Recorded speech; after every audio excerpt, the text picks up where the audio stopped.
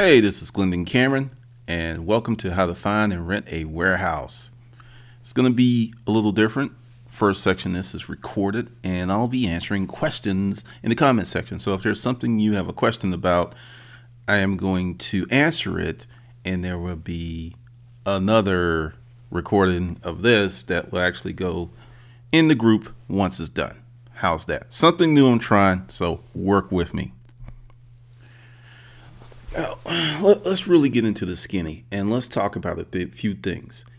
This webinar is for people with an established business, because if you're new to resale or you're just really getting into this, unless you have a ton of capital, and even if you have a ton of capital, I would recommend that you take 3 to 4 months to just kind of learn the business. Don't spend a lot of money and really get your feet wet before you make the big leap.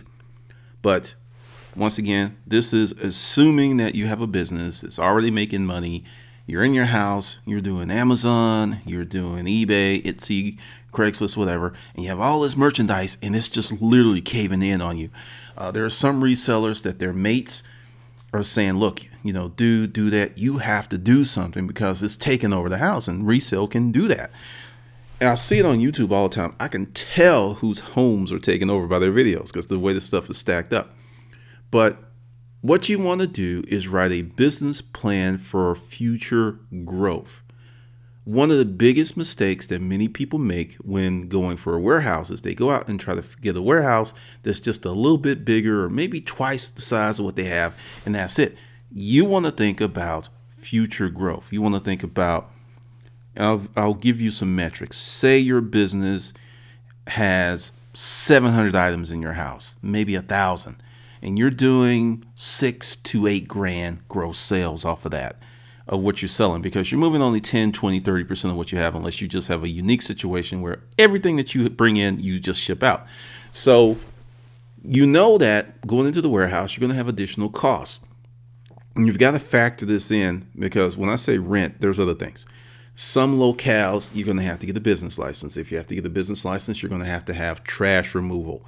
It's going to be additional costs. So whatever the rent is, add 10 to 20% additional cost, such as signage. Some places make you get a sign. Some places don't give a damn. There's a lot more that goes into just renting a warehouse than the rent. There's insurance, there's security. So if the rent's 1,000, go ahead and say 1,100 or 1,200 is what your rent's going to be with these additional fees. So that's something that no one ever tells you, because when I went out and I was like, hey, rent, and oh, utilities. We had a warehouse, and one of my neighbors just came over and told me about the gas, because we could have turned on the gas because there was these overhead heaters. And he said, don't do it. He said, we moved in and we did it. He said the first month it was $400, and the next month it was $800. And he said it didn't really get, I mean, it kept it from, from you being able to see your breath in here, but it wasn't like you were being toasty. So they shut it off and they separated the warehouse and created a air conditioned portion, and the electric bill was like, $100 a month, and it was going full tilt. So those are some considerations that you have to think about. And you have to think about yourself, your health, because warehouses get very dusty, because the doors, there's always stuff, and pollen season gets ridiculous. But essentially, there's going to be more cost than just the rent and and other things. And if you really have some expensive inventory, factor in insurance. So your rent could be, like I said, $1,000 bucks, and you can have another $300 to $400 in additional costs. Some warehouse communities have like homeowner, warehouse, like a homeowner's fee for, cleaning up, lawn maintenance, all that. There's a lot more that you have to ask about. And so when you ask how much is rent, then you ask what are additional expenses that are expected from me, because there's a lot more to it. So what you want to do is scale your business before you move out.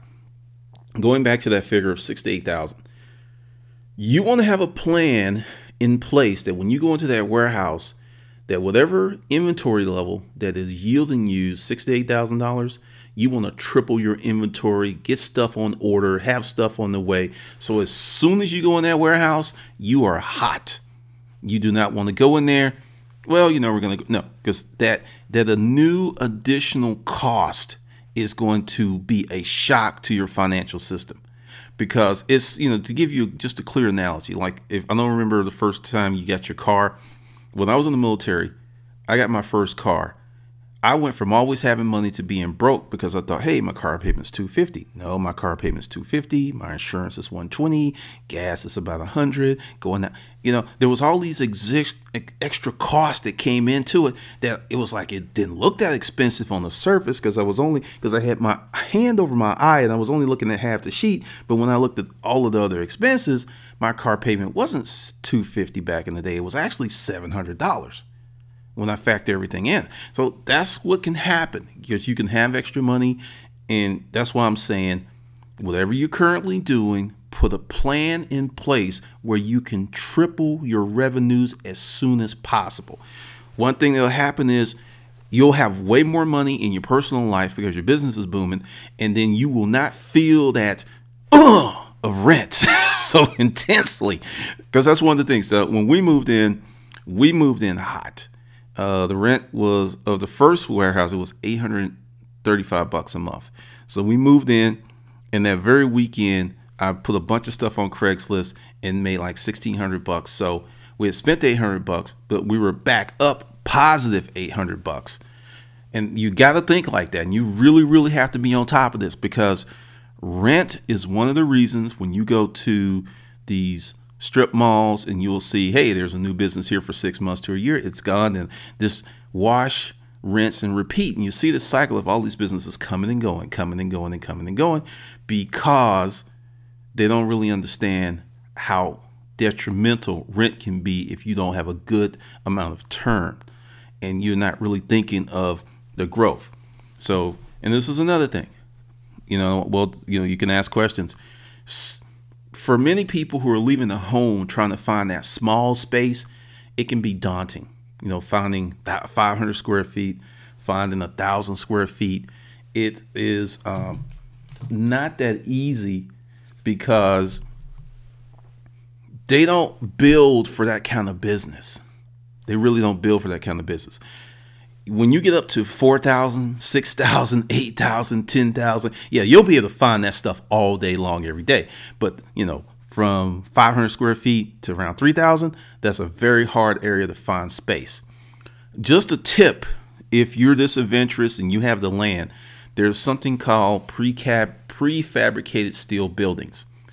You can buy them for really cheap. If you've got the land and you want to pour a slab, you can, and you see these kind of warehouses all over the place because they're so cheap compared to traditional brick and girder construction.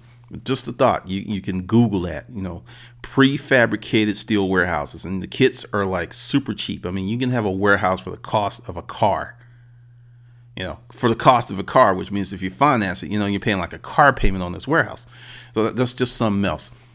So too much room is not a problem, because that's one of the reasons I said with looking for a warehouse, like say you have a need for 1,500 square feet. Once again, plan to push your business to grow to get in that space.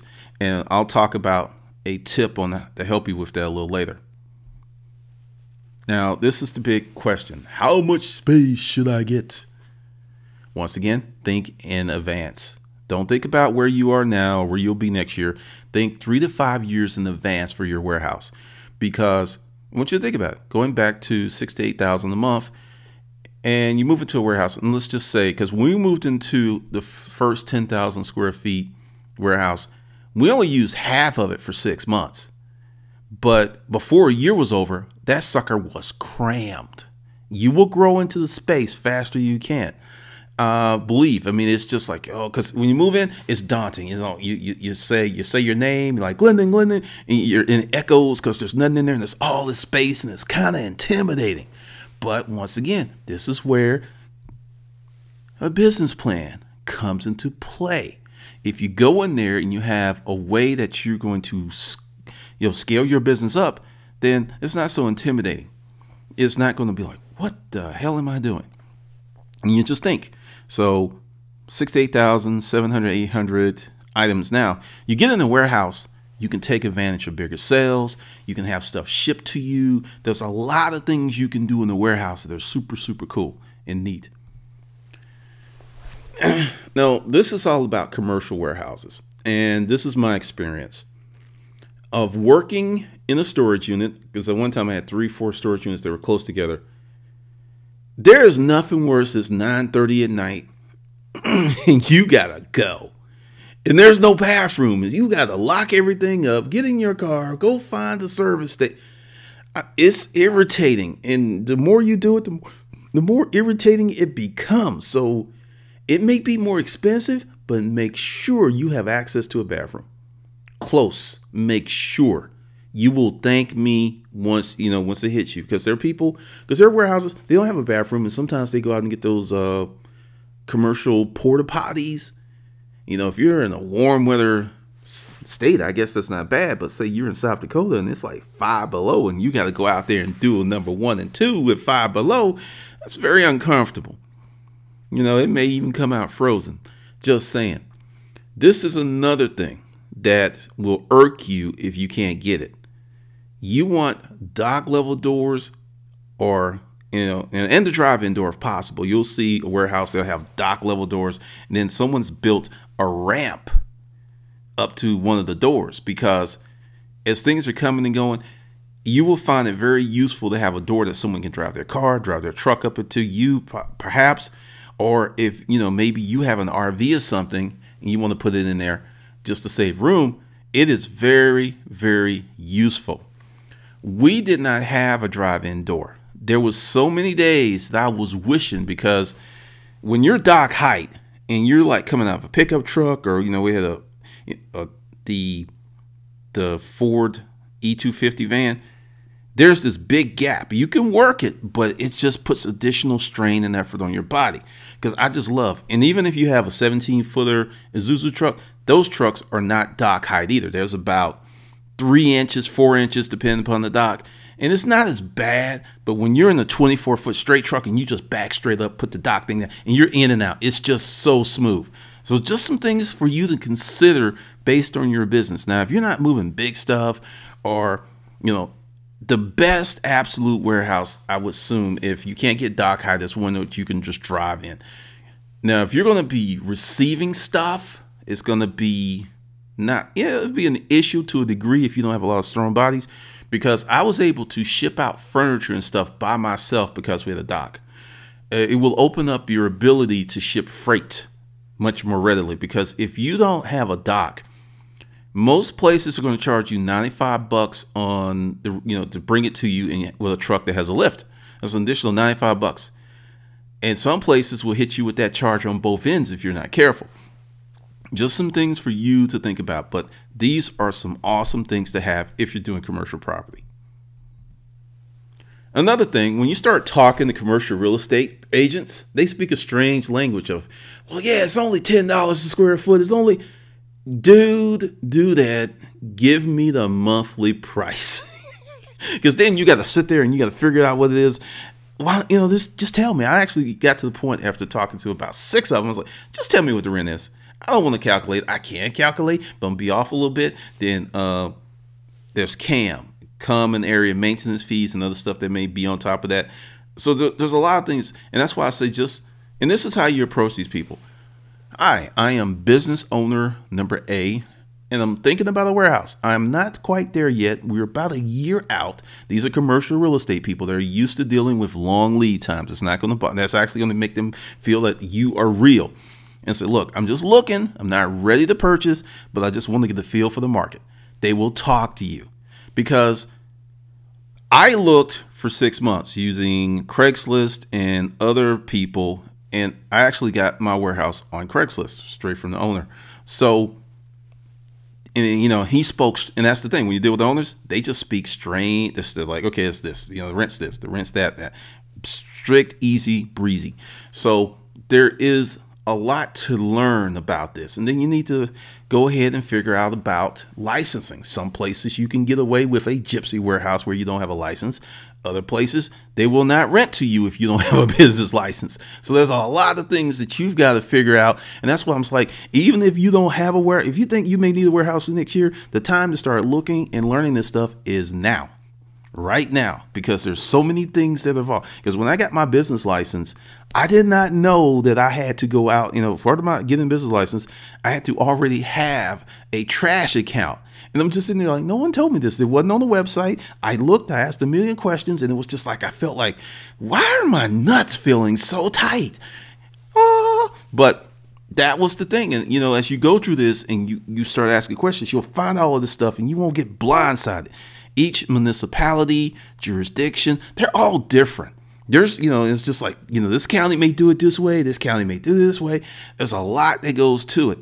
So just some things for you to know about and to ask. Spend a good 2-3 months just asking questions, because it is the worst thing in the world to sign that lease and then find out that you have to do A, B, C, D. And these things are costly, but you've already signed that lease. You've already made the commitment, and you've already given them your check, and the check is clear. You are stuck like Chuck.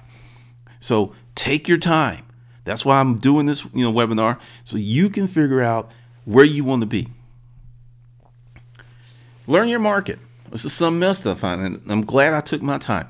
One warehouse, the one I actually was listed with commercial agents, the one I actually got in, was about $500 a month more than what I paid. But for some reason, 4 months down the road, it went down to $835. Don't know why, don't care. But this is some of the stuff you will see. You'll see prices go up. And just a quick lesson on real estate for you. You see vacant shopping marts, you'll say vacant malls, grocery store places, and they've been vacant for years. And you will walk up and you'll try to make a deal to the owner, and they don't want your money. And I'm gonna tell you why. It depends upon their real estate portfolio. If that property is owned by a one person and they need some money, they're very, very malleable. But if that piece of property is part of a large real estate portfolio, they may be leaving it empty on purpose to offset revenue from other stuff as a tax write-off. Yeah, that's why, it's, when I finally, a guy explained it to me, it's like, if you really understand real estate, you make money if it's empty, and you make money when it's full, depending upon your real estate portfolio. Because one place I was trying to get in, the guy actually explained it to me, the portfolio had 600 properties in it, with the cheapest property being $4 million. And out of that, he told me 80% of that stuff was rented out. So he's like, we're not in like a hurry. If someone comes and meets our price, fine. But if we do a discount, then we can't take that stated rent off as a loss. So that's why you'll see like some crazy rent prices. Like, wait a minute, why is this place $5,000 and this place is the same, but it's only $2,200?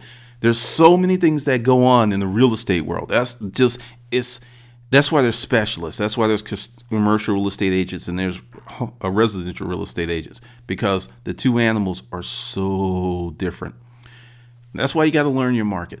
If you're in a smaller market, you're more than likely going to be meeting with the owner, which is going to be easier to deal. If you're in a large market, frequently you're going to be dealing with their agents who have an agenda. And in their agenda, and they're not going to tell you what it is. They may just talk to you and have no intention of renting that property because they need it as a loss, to a net loss to write down on their taxes. So there's a lot of stuff that goes on. Have a strategy in mind. Just like, hey, I need space. You got to really, really have a good game plan. You like I said, 3 to 4 times what you're already doing. You want to have a plan to get there as fast as possible as soon as you move in. You want to just blow it out. You do not want to waste time. You do not want to grow in slowly, because now you have a new expense. And some landlords are cool and they won't jack your rent. Others, they will go up every lease term. And I didn't put this in there, but typically most places are going to get you for 3 years, 3 to 5. That's where a lot of stuff's going to be. Some will do 10, but understand, if you were rolling and the market changes, when your lease is up, your rent is going up. And it could go up. One of my neighbors one of my friends in the adjoining park, he was there 10 years. He was paying $6,000 a month, and things were really good. When he could not get out of there because he had a major project. It was just been too much disruption. His rent went up $4,200. So he went from $6,000 to $10,200. So these are things you have to consider. That's why you want to. He had the money. And he's like, I could pay it, but it's just like, man, that, and he just tweaked his business some more to make more income. So that wasn't like he was losing that money. But these are things you got to think about, because once you get in there, once you build your business, once you start making money, understand chances of the rent going up are very, very good. Just know that. Keep that in your mind. And before you get in there, think of new services and products that you can sell, because now you have the space. You can do something different than what you're doing, and we used our warehouse to store, to ship, and we had a fabrication area where I would remake furniture, stain stuff, all that. So there's a lot of things that you can do, and you got to put all this stuff together in your mind before you move in. Now, as I said, start looking a year out, because there's so much to learn. And once you talk to 4 or 5 agents, owners, you'll start to kind of get the gist, and you'll be more comfortable, and you can ask better questions. And just keep everyone's cards, because you can then ultimately go back to whoever you went to. Because once you get more knowledge, and it's like, oh, the market's really soft. And you could do like property searches. You can go online, or, hey, who owns this? I had a friend who had CoStar. I was able to get all kind of information. So if you could find out if it's in a portfolio, you can find out if an owner owns it. You get more information. The more information you have, the better position you are for negotiations. Much, much better position. And then start just asking stuff. It's like, hey, are there any free rent options? This is business. They're used to this. Ask, is it possible that the deposit requirement will be waived? I was able to get into one. No problem. I just say, hey, I'd move in today if I could just pay rent right now. I mean, just first month's rent. That's all I got. And it's like, okay, you don't know until you ask. And this is very important. Some places will let you do it. Some will not. And this is very important. This is one of the ways I said I will help you out a little later. Can you sublet? Now, this is a way that you can make some money. Like, say, the only thing that's available to you is 5,000 square feet, but you only need 1,000 feet. What you can do is contact a moving company, small one, and say, look, hey, I'll let you rent like most of my warehouse, because movers need space. You'll have to sign a contract. You'll have to have insurance, but they can be literally paying your rent, and you're in there working rent free. Or you can sublet to another business. But the thing is, you want to have that option in your lease. And you want to have it in there that's like, hey, is it possible for me to sublet some space? I will be totally responsible, Just ask. Some places will. Some places will not let you do it. Now, this is where using your own tribe will help you. You may know someone that knows of a deal, but because you have not articulated what you're looking for, you haven't talked to them, you haven't put it out there in the universe and said, hey, universe, I need a warehouse. You may have someone in your circle, someone you talk to every day that knows how to help you out. So you got to like, hey, I'm looking for a warehouse.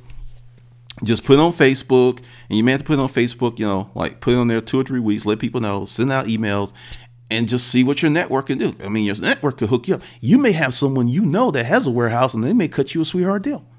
So put that out there.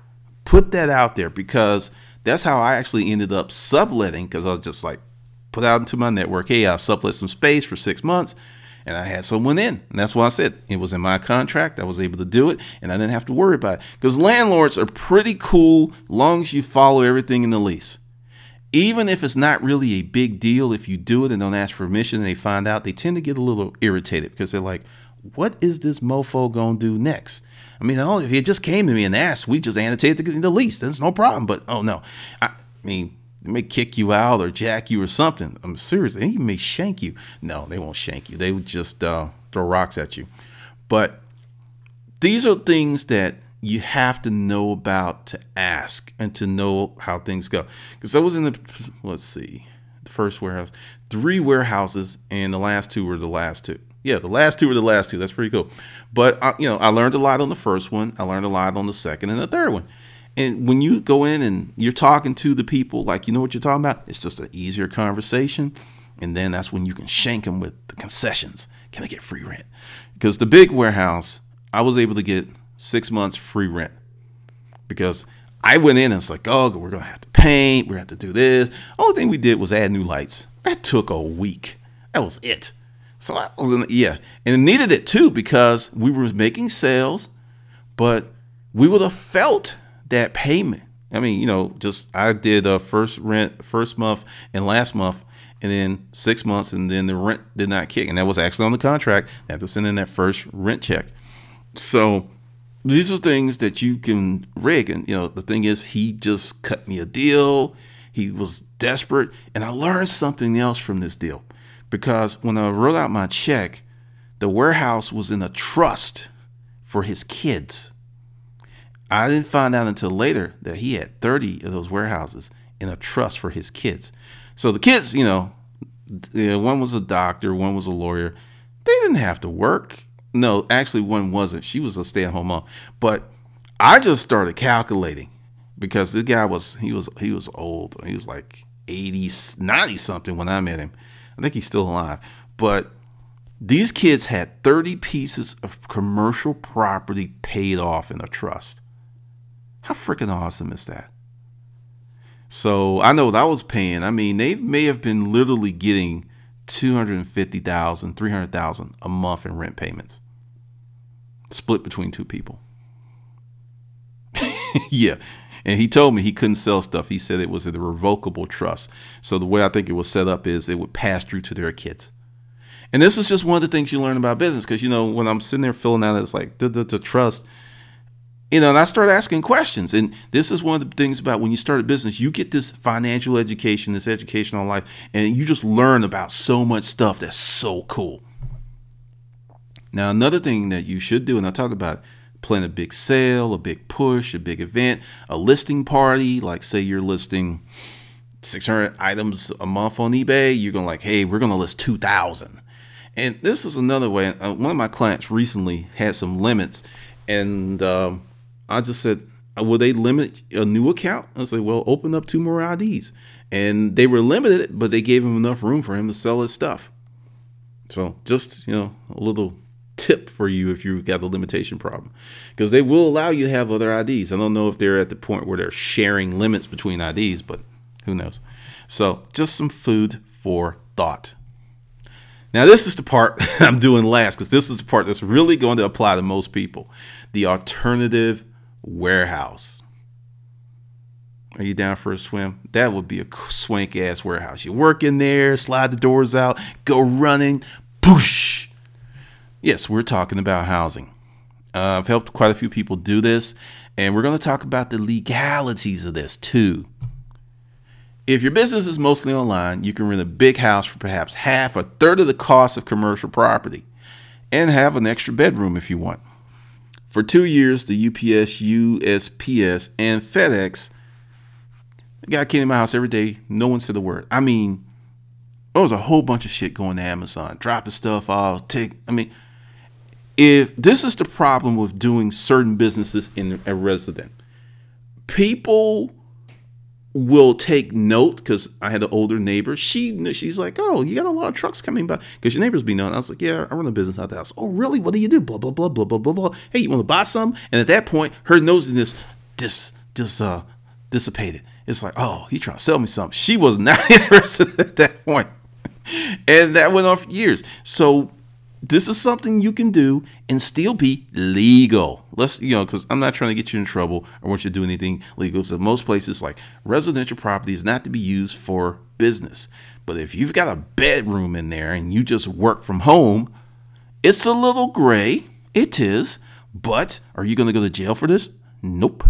Are you going to have people come? We're coming in. Nope.